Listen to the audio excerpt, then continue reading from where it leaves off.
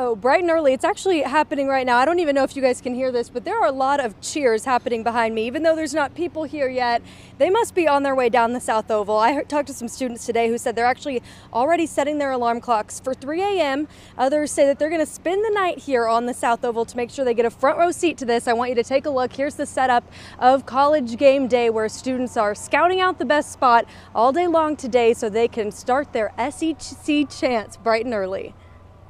I'm going to be starting chants, and we're going to be at it. We're going to make sure that the Sooners dominate their first SEC game. The energy in Norman growing ahead of OU's first conference football game as members of the SEC. From fans' excitement, I'm just excited. There's like nothing like the energy of game days in the Palace, but especially our first game in the SEC. I think it's going to be unmatched, crazy, so I'm excited. To the College Game Day setup, Sooner fans say they're ready to see what a new era holds. Reese Davis with ESPN's College Game Day says this is the time for OU to set the standard for the rest of the season. Before, it's just been a patch on a jersey.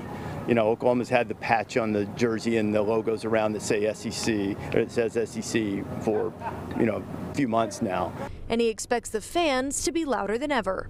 I think they're going to be really revved up. I think a lot of times when you have the tradition that Oklahoma has, the fan base is always good, but there's also the, hey, we're Oklahoma, entertain me, cover the spread, win the game, score a lot of points.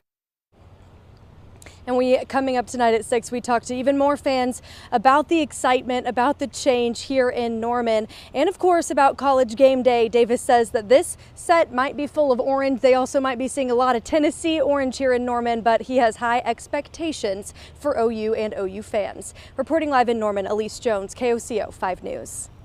Elise, I have no doubt there will be a lot of crimson out there. Elise, really quickly, while you're there, for those of us who like to watch College Game Day Saturday mornings, we always see the signs, and they get pretty creative, the signs behind the whole setup and the desk. Have you seen any signs, and some of them aren't appropriate for television, but have you seen any that you can share with us?